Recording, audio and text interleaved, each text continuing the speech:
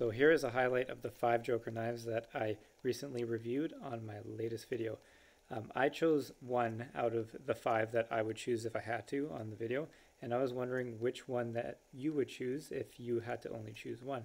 You have the Nomad, Campero, Nesmuk, Ember, and Nordico. All of them have little bit different functions, but do similar tasks pretty well. And I was wondering what your opinion would be, and which knife that you would choose, and what type of system that you might actually use it for. I also did end up modifying the Nordico. I said in the video that I might end up doing that, and I did. I ground down that edge there with a file and put a little sharpening choil so I could choke up and do some better feather sticks. I also convex the edge a little bit, knock down the shoulder. On the Ember, I just knocked down that guard a little bit and put a little choil in there too. Both of them perform just a little bit better now. Anyways, give me your opinion on your top choice.